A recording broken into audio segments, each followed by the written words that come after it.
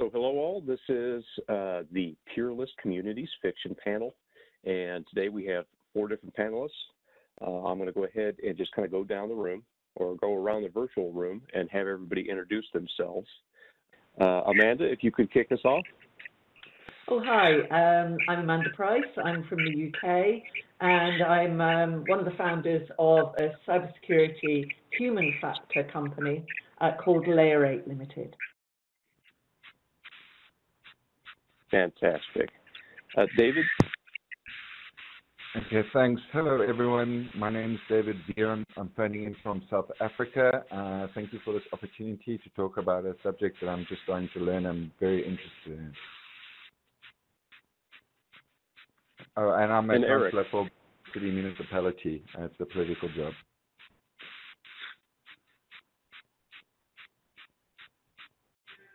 Thank you. I'm Eric Klein. I've been involved with telecom fraud prevention for the last number of years in telecom for the last 25. I'm calling in from Israel. Dean, would you like to introduce yourself to us? Sure. Thanks, Brian. I am Dean Webb, and I have been in InfoSec for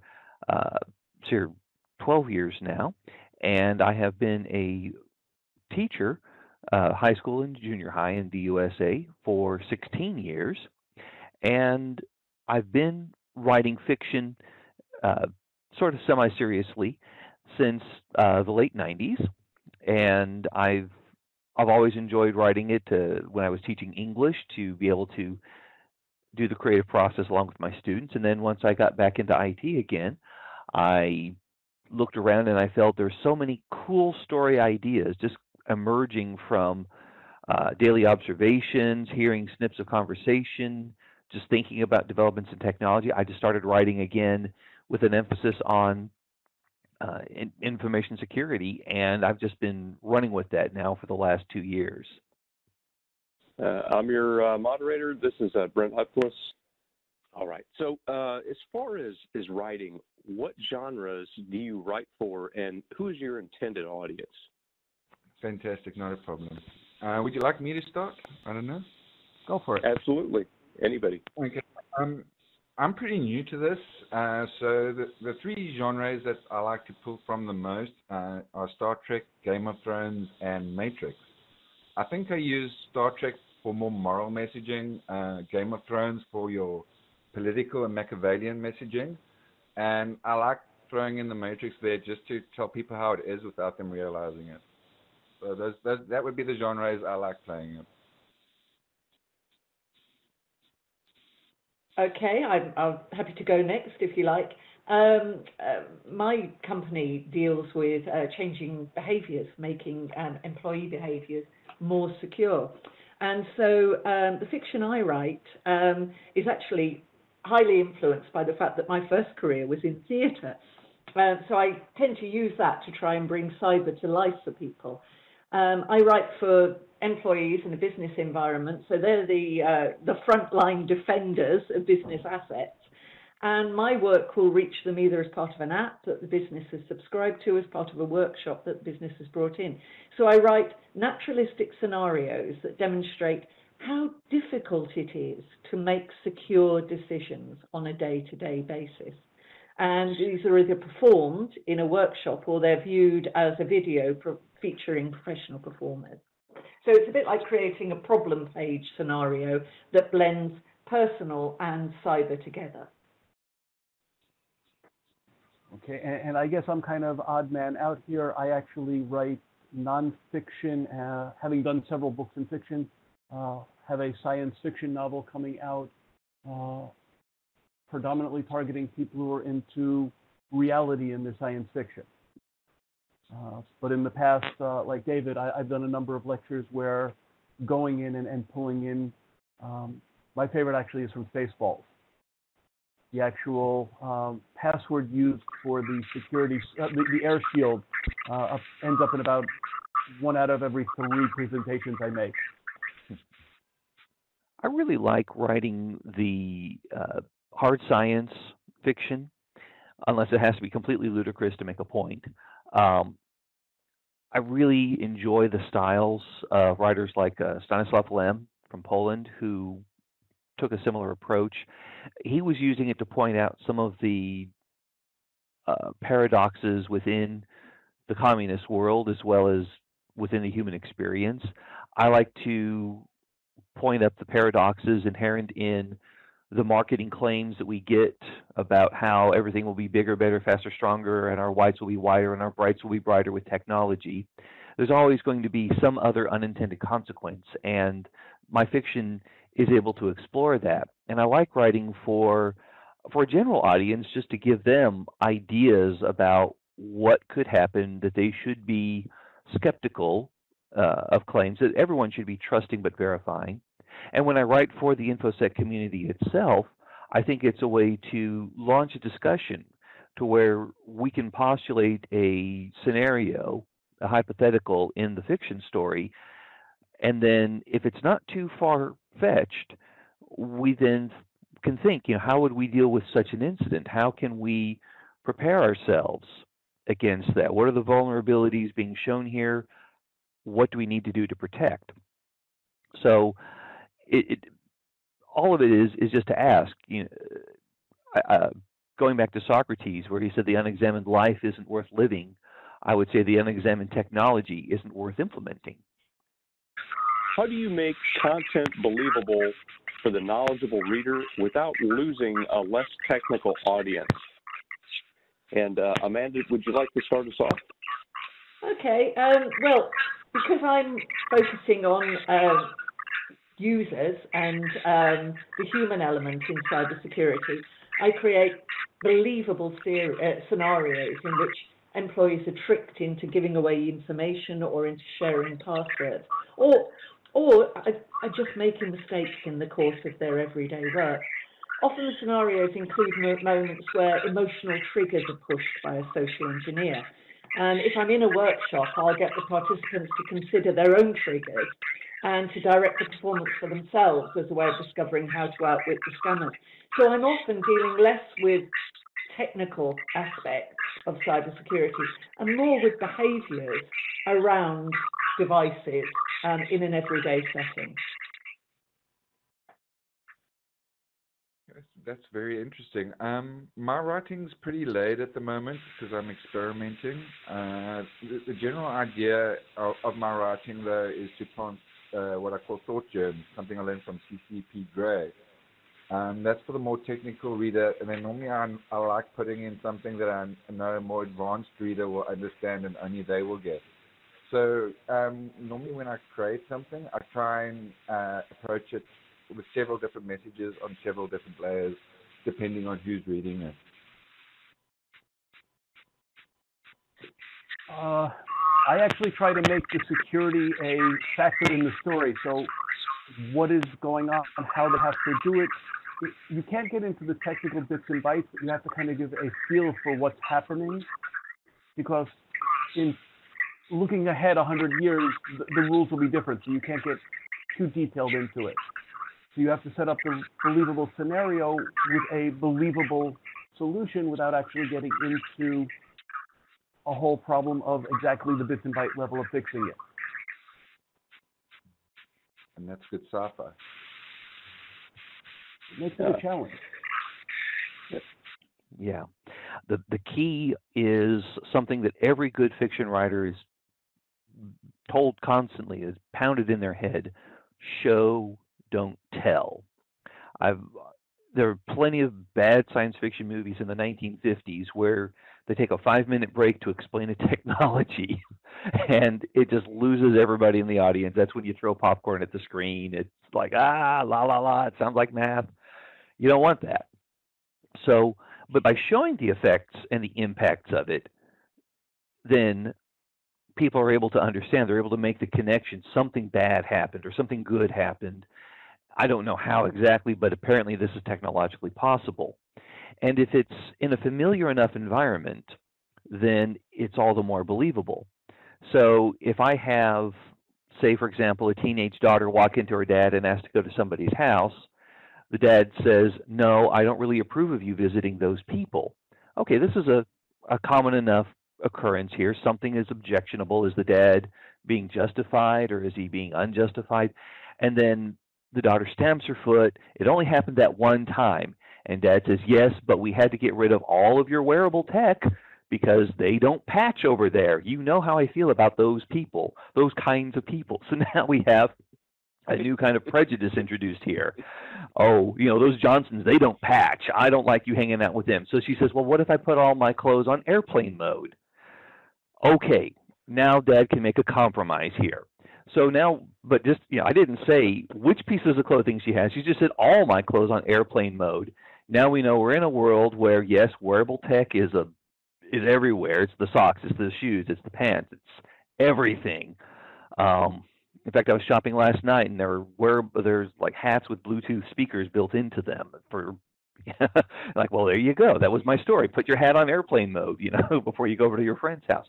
And so now instead of telling people, you know, the dad was concerned because they didn't pay. He just says, oh, they don't patch. So you reveal a lot. You do a lot of telling, or so you do a lot of showing with dialogue, with actions, with reactions, and through that, they're able to understand what the technology is. People like to use their imaginations as they read, and to show what's going on through action and dialogue allows that imagination to fill in the gaps that a user manual would otherwise be appropriate if you're in an actual setting. Although I said that and I thought there's no way you can make a user manual entertaining, and then that gave me a story idea for someone who has a user manual that's so over the top for the security tool that that the user manual itself becomes interesting because it is so like, wait a minute, you know, why do I have to do this when I install your product? You know, he has to create 4 shell companies before he can, you know, install the ISO. So it's like, whoa. Now, you're interested. You want to know more about this weird product he's got to put in. So, you know, yeah. And I think that's the last part there. There are a lot of rules in fiction, and you have to know all of them, and you have to be good with them before you even start to break them. The new writer breaks the rules, and it's terrible. The experienced writer breaks the rules, and it's brilliant. So, you know, it's an art. Do you prefer to use known exploits, tools, and hacker capabilities in your stories, or do you like to create frightening new possibilities to engage your audience? And David, why don't you lead us off with this one? At the moment, I think I'm still learning a lot of the existing exploits and systems out there, but I don't know if I like to create frightening new tools, but or stories. But I think I like to create very interesting and captivating ones. So I'm definitely still learning when it comes to that. And as mentioned earlier on, I generally don't get too technical when talking. When I wrote that story, Chasing Sammy, for instance, I used the term magic to unlock the phone. The how is not as important as the what. So I think, Amanda, it's your turn to answer the question. Okay, then. Well, very often the starting point for the scenarios that I write is the germ of the story we've been told by one of our clients or partners. And I mean, the stories that we work with are pretty scary. So I don't often feel the need to create frightening new possibilities. The stories are all highly dramatic because they use emotional vulnerabilities. So just as the previous speaker was saying, you know, the tech can age and date, but actually the way we humans respond tends to stay fresh because we're always going to be curious. We're always going to want to please. We're always going to fall for those age-old scams that sit at the heart of every social engineering hack that we're likely to encounter. So we always find that our viewers and participants always really appreciate being given the opportunity to actually see how a scam works and to see the impact of that scam, or whether it's phishing, ransomware, or person-to-person social engineering, to see what the impact is on a victim. because that's something we don't hear about too often in the headlines, which tend to be about the sort of high-end vulnerabilities and hacks.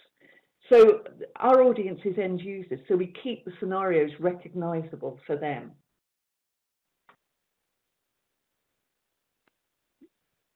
Thank you. Eric? I tend to find that, as Amanda said, people are still people regardless of when and where you're writing about. So the social engineering, the phishing kinds of things are the easiest ones to use without having to get into scary technical things or things that might happen in the future. I have done one panel where I went and I started using some of the scary things on the future of, well, what happens when we get to data streams that are basically transporters of people or objects, and somebody wants to hack or inject into that, or things of that nature, trying to draw out a little bit more of the, we need to be more careful in the future trying to scare people, but based on what they understand from today. It really is still human beings making the same stupid mistakes today that we made in the 50s and 60s. Why assume that 100 years from now we won't still be doing the same thing? Yes, that's absolutely it. Very good point. Kind of depressing, but realistic, I guess. No, I agree. And Dean, you gave a good example with the wearables. Which is your preference? Kind of what we have today, or something new and frightening for tomorrow? Both of them are rich fields. If it's right on the edge, if it's something where I think, you know what, this is about to be big, we have like a little trickle of problem with it now, this could be a much bigger thing later on. That's the one I like to write, because that's the one where there's the most possibility and the most ability, I think, for people to think of how we react to it. But at the same time, taking our existing problems, particularly in the field of national security or military technology, taking current problems there and showing how they play out are ones where it's, to me, that becomes less fictional, if you will, and more it's happening somewhere, where I'll write the story and I get a comment where someone says, that happened to me not 5 months ago or 3 years ago. I was over here and I saw something like that. I'm like, wow, I was kind of pushing the edge when I wrote it, but it seemed plausible to me. So for a lot of my current problem things, of course, there's plenty of tech journals out there, but I also like reading military industry journals so I can see what's going on there, because I think putting it in that context makes it even more urgent to the viewer. Back to the case with the daughter with the wearables. Okay, that's a family problem. If it gets hacked, we buy a new hat or something. But what if it's a group of soldiers in the field and all their wearable technology is compromised? Then we have an enemy that they're working against that is able to exploit that. And now, does that affect us here at home? Does that affect our friends, our neighbors? It becomes more urgent there. As far as speculation goes, I don't want to go too far into the future. If I'm dealing with intelligent cars, I'm taking a projection from auto industry experts saying within the next 5 to 10 years, here's what we'll see in driving technology improvements or changes. And I want to take that projection and look at what could be going on with that. I wouldn't want to go 1,000 years in the future, unless, again, it is just science fantasy where it's just a big question. Hey, what if there was a huge artificial intelligence superbrain and it did X? What would happen to humanity, huh? Those are nice little noodlings, but the ones I really find most engaging are ones where they connect and they interface with our current time frame in some fashion. what would you say is the hardest part about writing about information or cybersecurity as compared to regular fiction or even nonfiction? Eric, do you want to start us off?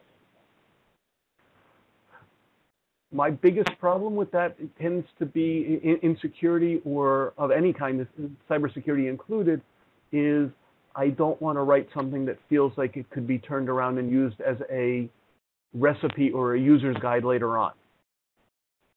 So trying to keep it believable enough without being close enough to the truth that somebody could actually try it is a very fine line to kind of walk. So this is the hardest thing I find in writing this stuff.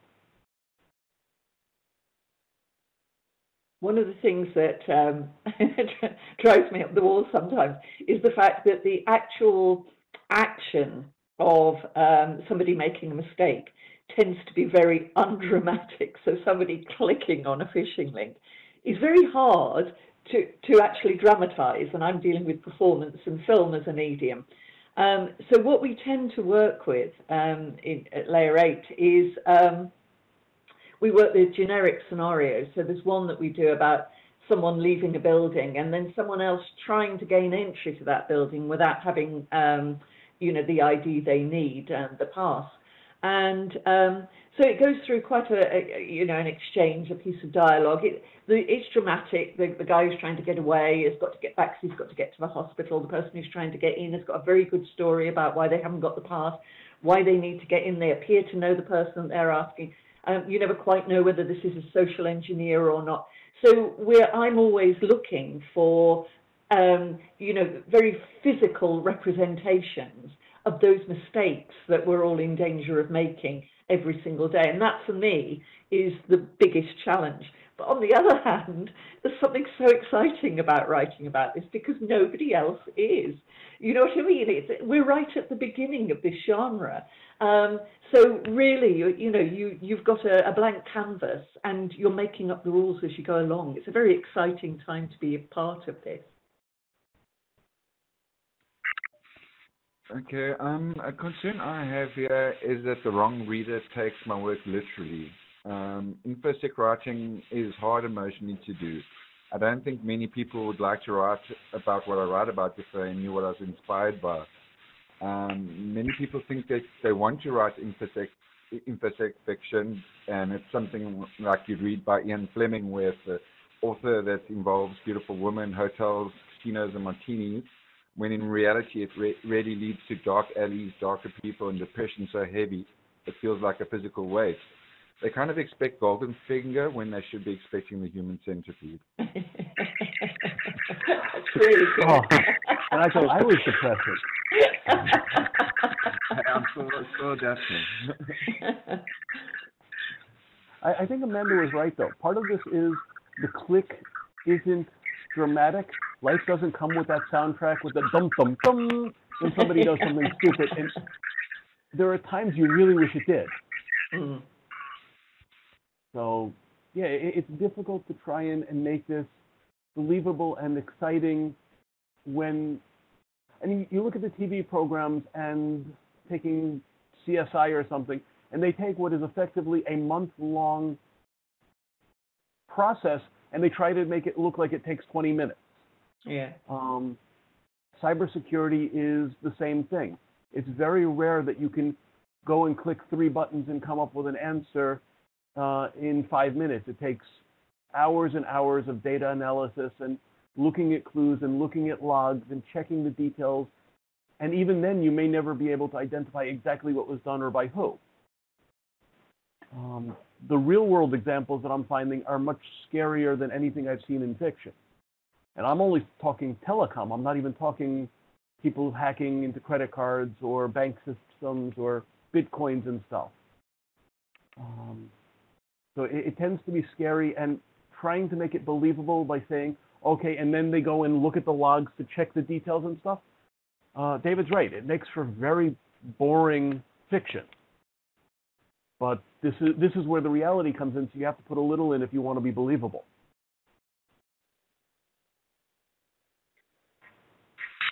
No, very, very good point. like making it sound more mundane so it's more believable.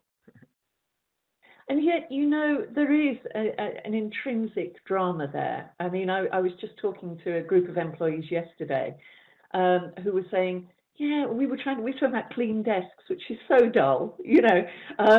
But they were saying, and after quite a long conversation, they said, I just don't see why. Why do I need a clean desk?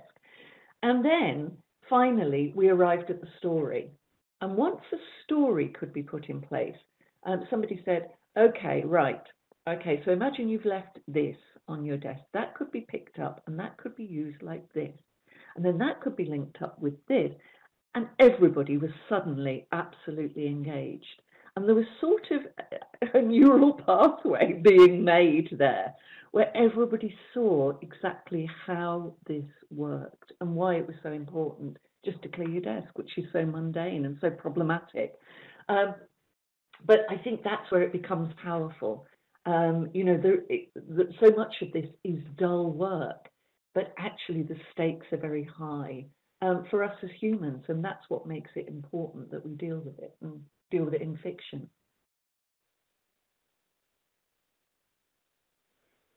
No, and I think you bring up a good point about the pattern recognition and just being able to tie all of the different pieces of information together. I think that the hardest thing to do with that is to, number one, resist the urge to tell. And then the second most difficult urge to resist is the one to start preaching. We want people to make it to move to action. But I really believe that move to action needs to be organic to the person themselves, that it cannot be one that we impose on them. And if I start getting preachy in a book, I lose interest. Suddenly, if my character is standing up on a soapbox and he's pounding his fist about TLS version 1.3, well, I've lost it there. I'm writing a rant on a message board somewhere. So, you know, there's that. And there's also thinking, how do I make this into a story that has a beginning, a middle, and the end? I don't want to just describe a situation and then drop a cow on it and say, there, you know, boom, it's over. I need to have an arc in these stories. And some things lend themselves to very brief stories, less than 1,000 words flash fiction. Most of what I write on, I think, works best as a short story, because in a short story, you're actually able to allow the little technology that you're dealing with to be a character of sorts. That you don't have to give any development to the humans in there. You're developing the technology, the thinking about that. But technology itself doesn't really have a lot of legs to it. You know, I know people can say, well, artificial intelligence does, yes, but a firewall or an IPS, typically no. You you set it and forget it. So if I want to write something longer, then I need to have a situation in which I'm able to begin to explore deeper questions. There's one that I'm working on right now that I want to be able to look at what is the difference between corporate surveillance and state surveillance. And what happens if the two begin to overlap? What if we blur those edges? So, because I do see some of this going on around me, and I do want to ask the question. So I set up a slightly ludicrous environment, so the focus is less on the technology and more on the question about the technology. And at the same time, I can give the technology a little magical edge to it by leaving a lot more to the imagination there. And so you just leave that to the side. Okay, technology, I'm not going to understand this, but the argument about it, you know, this is something I can deal with because of my own experience with my own technologies at work and what I hear on the news. So it becomes relatable that way. But definitely knowing when to end a story. I think that would be the third biggest struggle that we have. We don't want to write too much ever. And although you get paid more by the word, art is, I believe the best I've ever heard was, art is what's left after you're done with all the editing, and that's what you present. If you don't edit it enough, it ain't art yet. So. Well, that's good, and that goes pretty well with what Amanda had talked about, and others, where you have a lot of I guess human condition that is relatable within storytelling, whether it's 50 years ago or 200 years in the future. People will be making the same type of mistakes regardless. Or dealing with the same, or actually dealing with the same problems. I think this is where a good knowledge of history helps. You look at, what would an enemy want to do to the United States now? Cut off our technology, cut off our access to information if there was a war. Well, 100 years ago at the start of World War I, the first thing the British did after the Germans declared war on them was to sail out into the English Channel, pick up the telegraph cable that brought all the traffic to Germany, severed it, and Germany was blinded at that point. Now, it's not the same technology that we have today, but it's the same idea. Cut that information source. Boom. So yeah, you're right. We have the same problems through history. It's, how do we deal with them, with the new wrinkles we get with our current technologies? Absolutely, and it keeps it relatable, probably across the centuries. Yeah. So does anyone ever fear that their plots are going to be used by criminals? And I think we touched on this a little bit in some of the responses, but just as an author, would you fear that, your storyline would ever be picked up by a criminal enterprise and then maybe law enforcement would come knocking at your door to find out if you had any type of connection? Speaking for myself, I've got a list of I will never write them because that fall into that category. So no, nothing I've actually written do I worry that somebody's going to turn around and make real. There's all the ones that I refuse to write. I'm just desperate to know what's on that list. Immediately. Those are the ones I want to read. That's the problem. It's like the ones that are most believable and most scary are the ones that will probably sell the best. Yeah. But some of the things I know or have read or could combine, take Frank Herbert's White Plague, for example. He wrote an absolutely lovely novel about a biochemist whose wife and daughter get killed by terrorists, and he decides that if he can't have his women, then nobody should have theirs, and he goes out and does everything and explains how he creates it, how he creates the vector, how he spreads a virus around the world as a physical, everybody gets sick kind of virus. And it's like, there's just enough truth in there that I could see somebody actually trying to make it work. And those kind of things scare me. In a day when we've got cyber terror, we've got real terror, we've got people running around with uranium and all sorts of fun things, sticking the dark web into your thing is kind of this nebulous, scary place where people do horrible things is bad enough. Telling people how to get into it or what to look for, that to me goes beyond the realm of responsible writing. But that would be the much more fun stories to write. Yeah. I found that's why I like that Star Trek genre, especially when you're trying to just discuss something that you really can't discuss without adding a lot of risk or raising someone's risk analysis on you.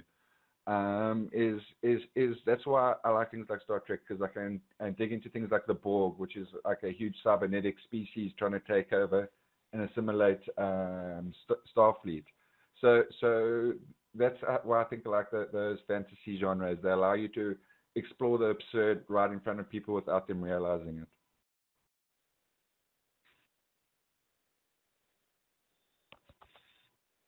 That's it. That actually goes towards Independence Day, and we're going to infect the aliens with a Windows XP virus. It's like everybody believed it because everybody knew exactly what kinds of things happened on Microsoft, but that was as far as the believability went. And it's interesting, isn't it? That's how we've always used science fiction as a genre, is to talk about things we're finding really difficult in the present moment. So to put them in the future and just be able to take an objective look at them. And it's fascinating. Yeah, that's the difference between science fiction and science fantasy. Science fiction can maybe one day become science fact, whereas science fantasy is just drama. Yeah. We had quite an interesting situation happen a few months ago. We often include an exercise when we're doing workshops where we ask employees to think about how they would hack their own company, because we're asking them to think about vulnerabilities. And we always say, you know where the vulnerabilities are, you know. We want you to bring your expertise to the table here and tell us, you know, what would be the way to hack this business? And suddenly an employee put his hand down and he said, look, he said, you're social engineers, aren't you? You know, this is all a big plot, isn't it? And so there was suddenly this conspiracy theory going around the room. Thankfully, we obviously had signed an NDA. But it went so far because people in the room just had this real sense that, you know, something awful could be about to happen here, that the NDA had to be produced for everybody to believe it. But it was a great session, actually, because what it did was really raise awareness about the fact that, you know, we have to be careful about what we talk about and how we talk about it, especially if it's with people that we don't know, you know, that are third parties, that are outsourced or whatever. So it was a really interesting one. We didn't see it coming at all. We're always very careful about that now, and we produce the NDA before we even start talking. To be honest, I think that that's a mistake. Mm.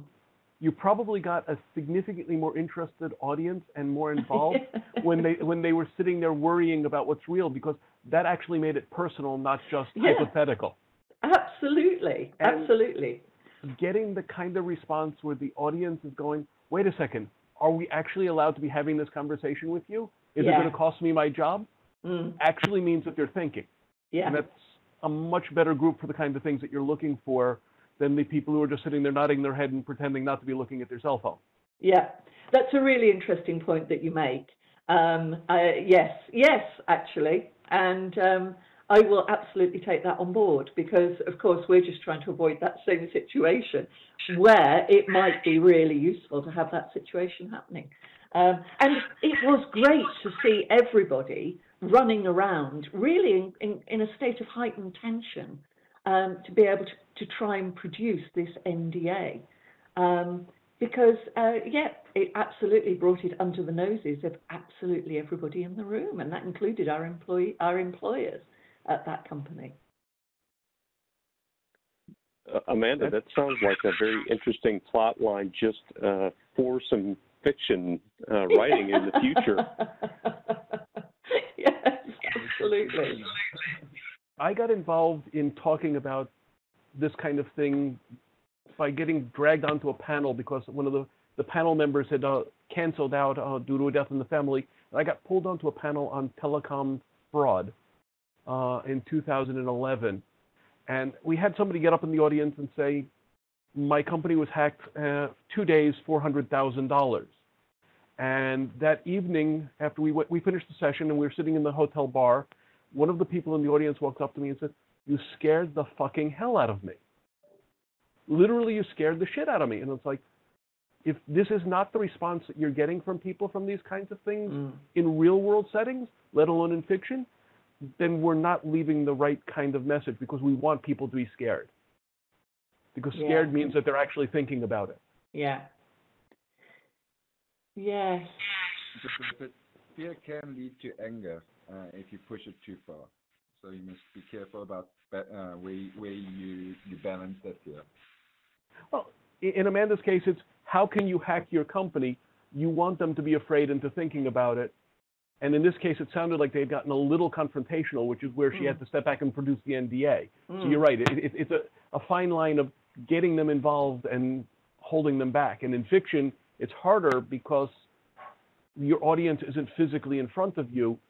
You're imagining how the real person is going to react when they read this, and you don't want them to just get annoyed and throw it away. Yeah, I think one of the things we're battling with at the moment is that headlines are all in bold, in capital letters, and are using very scary phrases at the moment. So that the people we come across sort of who are working in everyday jobs dealing with cybersecurity at the boring end, if you like, have a lot of them have been turned off by the hyperbole that is around cybersecurity at the moment. So I completely agree with what you're saying. You know, this is a very fine line that we're treading, and we've got to be very careful to include as many people as possible in this sort of, you know, global conversation that we're having at the moment. That is always a specter. Do you make it too elaborate? Do you go for it? I am of the opinion that we have been fortunate as a planet in that the worst possible scenarios have only been created by actual governments. Consider the Second World War. That was not a small band of criminals. That was perpetrated by entire armies, ordered by entire governments. So, you know, our worst disasters are not small bands of criminals. And that being said, I think some of our worst cyber disasters are ones where we don't have small gangs doing things here and there. We have large companies choosing to meet compliance the day before the auditor shows up. We have governments that make exceptions for themselves that they would normally, you know, shut down somebody else's business for if they had that same violation. But that being said, if I do create a situation in which I want to have a small band of criminals exploiting something and go for a more poignant human tragedy, I think we need to be aware that there are so many other things that could be done, so many other vulnerabilities out there that we really ought to be sensitive about. I don't want to give specific details on how to set everything up in an operation, but I have actually gone through, I had one set of stories about what would happen if a group of criminals took some cars that would normally pass through an airport unchecked, unconcerned about because they're owned by the airport. What if they'd compromised them and had high-speed mortars in them, and they were launching off of a computerized flight plan? And then the mortars were lobbing shells directly onto the tarmac, onto terminals, onto fuel dumps at an airport. Now that is a pretty specific idea, and it's out there. What can we do to protect ourselves against that? What if the security at the airport is something that can be gone completely around? And this is something that we've had to ask for a long time. We have security theater in many places. How do we step up our game? How do we do something better than that? How do we get to where we don't take so many things for granted? And at the same time, how do we also avoid alert fatigue? These are, I think, the two biggest questions we have in security. What do we take for granted, and how do we avoid alert fatigue? We need to think about those things so we can improve our security overall.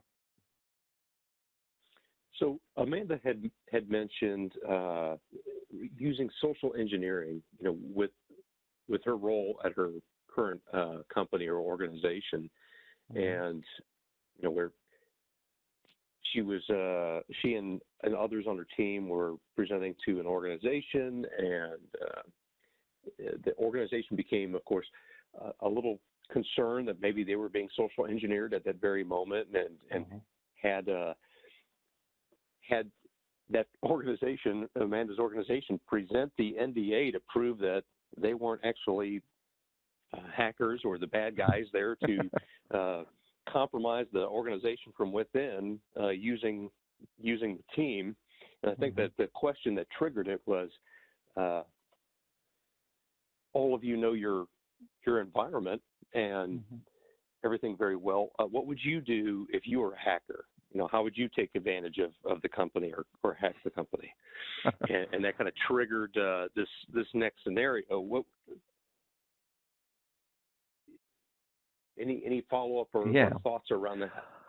I think absolutely the fiction of paranoia is alive and well and living in InfoSec fiction. It is very easy to ask the question and then to expect, you know, a set of Russian dolls where there's another layer. You pull this one up, there's another layer, there's another layer, there's another. Oh my gosh, when does it stop?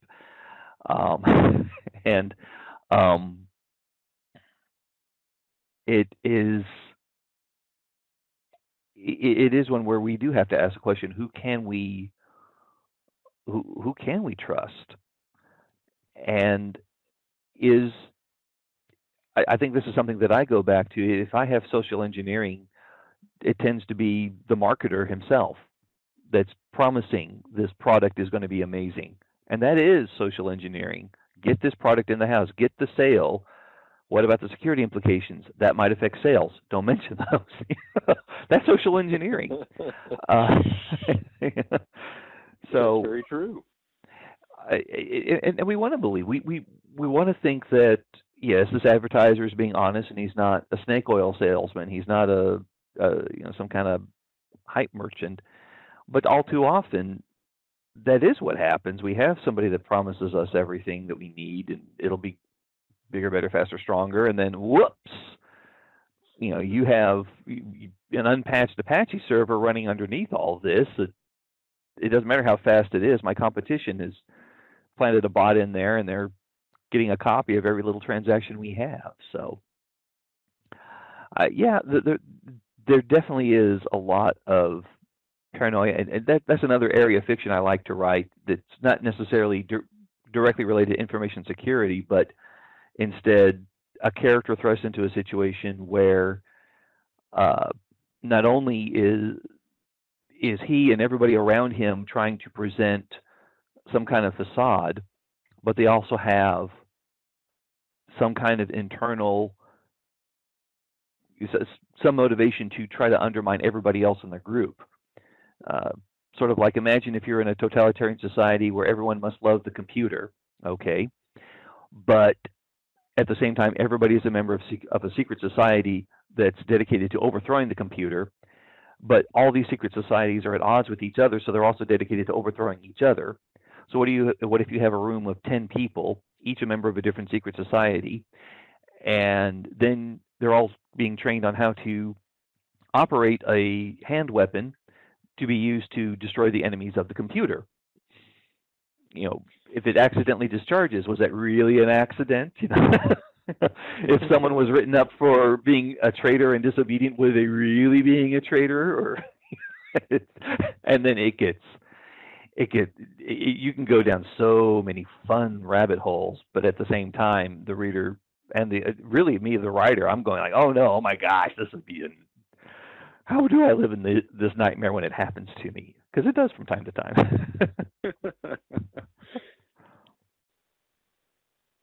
Do you use any technical colleagues or professional sources to help validate technical accuracy of writing?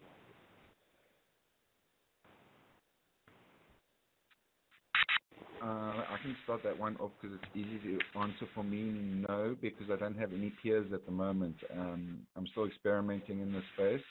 I did come across some interesting red tape that I'm reading at the moment that's giving me more clarity and better equipment and or better writing skills. But I don't have peers yet, not yet.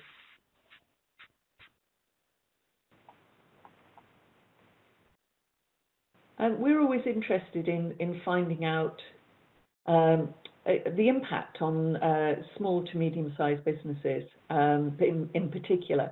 And it's very difficult to actually get at that kind of information because at the moment, in the UK anyway, businesses don't like to talk about breaches, and they don't want to admit that they've had one. It's seen as a sign of weakness still within the culture. So we work very closely with a local cyber resilience police unit who have a number of these stories that people are willing to share.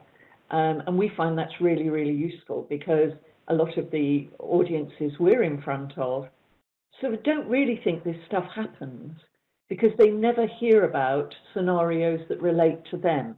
They hear about the big stories, you know, they read the headlines, but there's a real sense that, yeah, but it's always the big companies that get hit, isn't it? It's never really people like us because the stories aren't around. So I would suppose that that's how I'd answer that question, that we work with local police units to try and pull out some stories that people are able to relate to.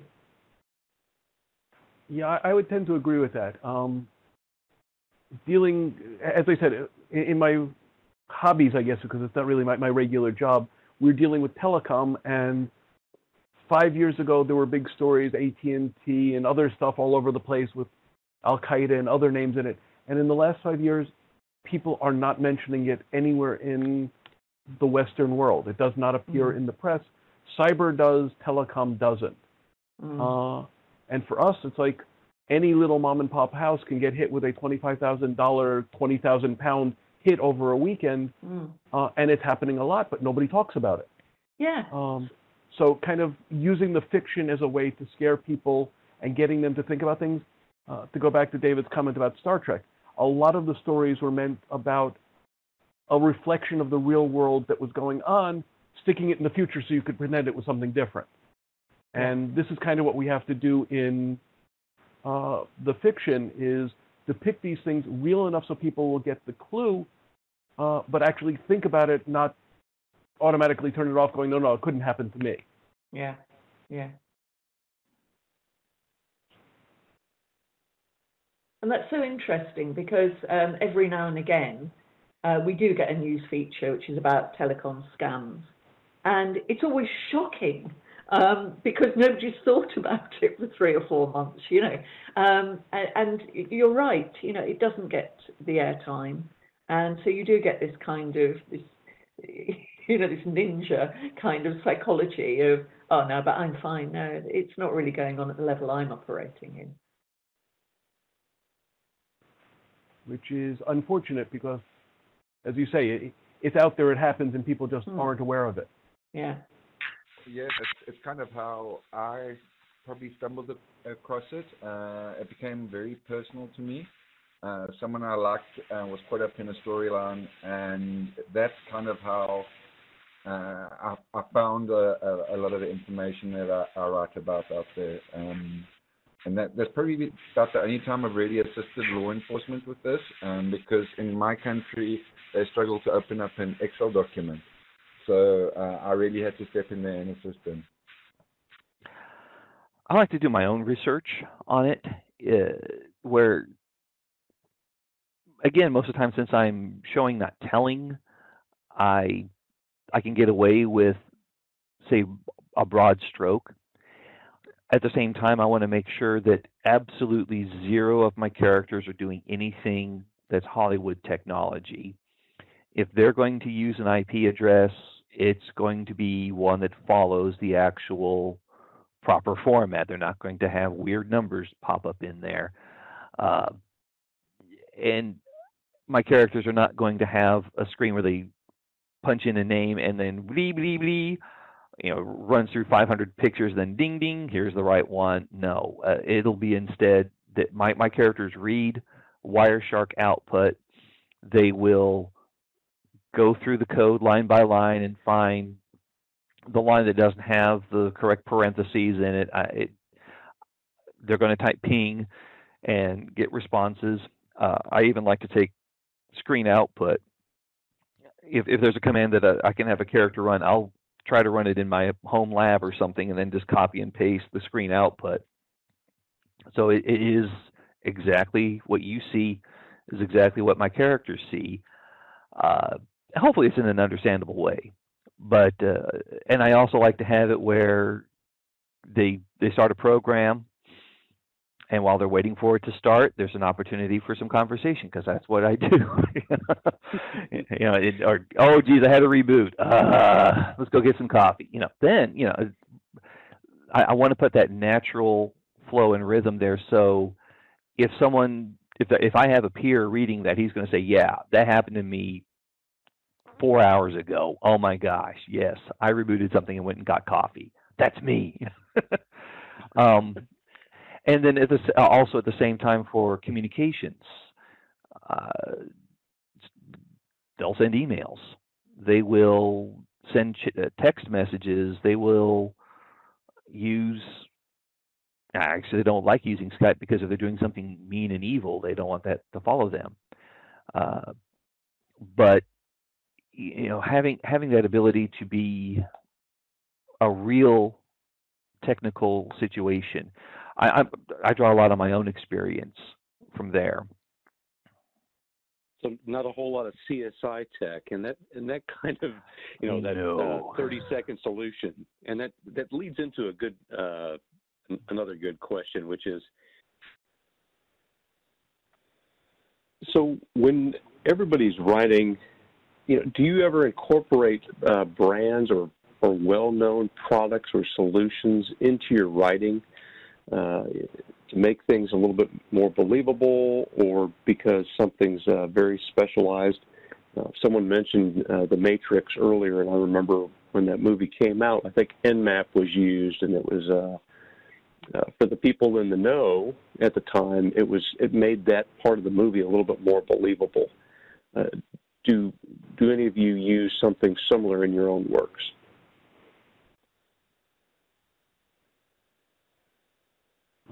Personally, since I'm working 150 plus years out in the future, no. Some brands make sense to put in. It's like I've actually turned Google into a verb rather than a company, but otherwise, no. The products, the market, the technology will all have changed enough that I don't anticipate it being appropriate. For me, it depends on the context.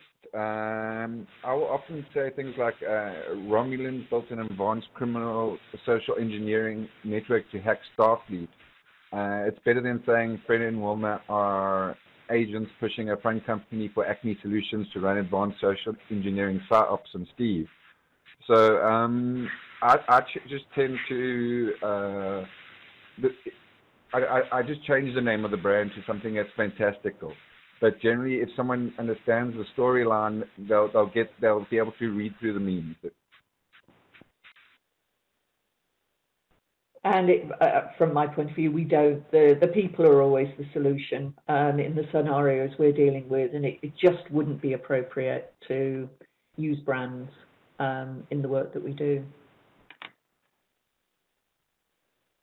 Yeah, if it's open source and freely available, then that also means there's no legal team that will knock on my door. So yeah, we'll mention that. Nmap, Wireshark, you got it. Ping, let's do this. But if it's going to be an actual logoed product, I'm going to create a brand. I'm not going to have the Toyota Motor Corporation. It'll be the Toyota. It will not be the Ford Motor Corporation. It'll be the Fnord Motor Corporation. What kind of switches are they running there? They're Schmisco. Now there may be a little. Oh, okay, he's talking about somebody else, but I at the same time, I don't want to vendor bash in my fiction. I think that's unprofessional, and I think that security problems are going to be ones that every manufacturer, every vendor has to face. So let's not get caught up in who did what to who. let's look at the issue that could be global and universal. I think that's the other part of it. If I make it global, if I make it universal through fudging on the brand names, then we don't have to get hung up in someone thinking, well, my vendor wouldn't have that happen because I use Arista switches and he's clearly bashing Cisco switches. Like, well, hold on there, hold on there. And of course, there's also just the issue of legality. I'd rather not have to have a discussion with an attorney about a cease and desist order and try to explain that I'm actually writing a parody and this is fair use, or, well, if I just avoid that entirely, then I just stay out of that minefield. Which implies that, yes, I've actually stepped into it before. Back in my early days, I could post things on the internet, and the attorney for such a corporation found it. And I always enjoy getting a good cease and desist letter from a lawyer that has a sense of humor. I will say that. I don't like them, but I will enjoy them when I get them. So.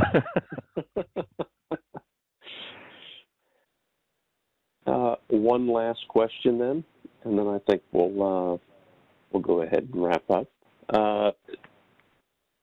What is the one thing that each of you has written that frightens you the most? I'd like to jump in here because I think what's really interesting as we've been talking is that we are dealing in the nightmares of our age. And that's a really strange place to be writing in. And it's not one that I thought about before. So I just want to thank everybody on the panel for making me think about that. But we have a nightmare piece that we use, and it's bespoke for businesses who are particularly trying to get the board on board. So very often we've got security professionals saying, we know we need to do this, but it's not a priority for the board. So we've created this piece that we now know. We call it the board's nightmare. And what we do is we create a fictional breach. We use our associates, our technical associates, to create a fictional breach. We take all the information that we can find about that particular company, and we create a breach which is, believable to them. And then we set up and we script a news interview between the CEO of that company and I always play Kirsty Walk, who in the UK is one of the scariest news interviewers. And we play out the news interview as if it was on a high-profile news program. It always frightens me because I'm always involved in scripting these scenarios. It frightens me what could happen to the companies that we are dealing with. But that is nothing to what it does to the board when we put it in front of them. And suddenly being out there in that talk scenario, having to explain a breach that you didn't see coming is really scary territory for businesses. And it's great because actually a conversation starts once they've seen that particular nightmare scenario, which is always about, right, how do we move forward now? What do we need to do? And I think it works because it's so specific. We're not standing there saying, this happens to companies like you. This is happening in the fintech sector. And we're not saying that. We're saying we're using the details. The company is woven into the disaster scenario, and they are looking into a future that they don't want to have to think about or comprehend. They want to deal with that and make sure that never happens. So that's the nightmare, the version of the nightmare that we work with. That's a powerful scenario. It is. I mean, it's always scary to do because you start off with an audience that are probably not very engaged. But by the end, you've got everybody sitting forward, taking note.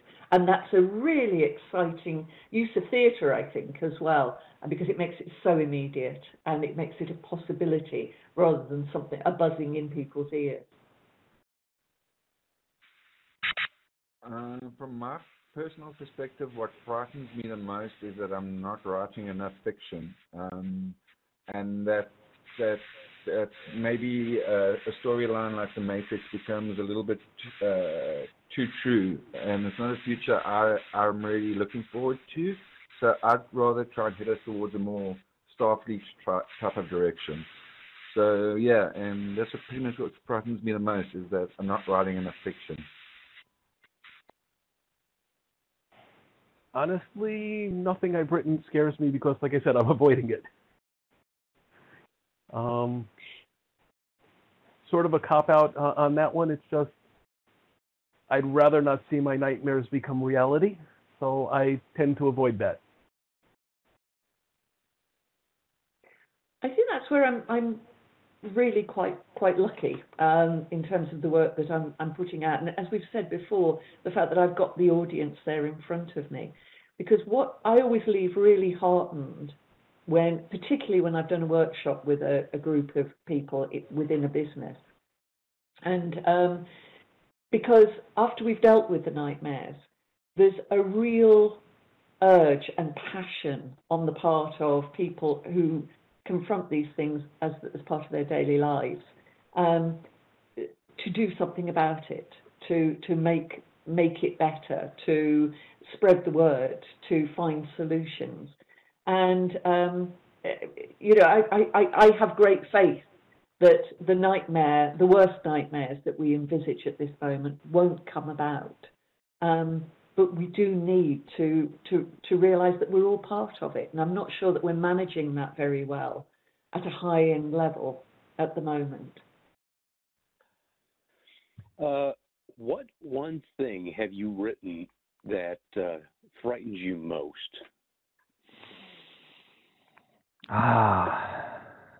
Yeah.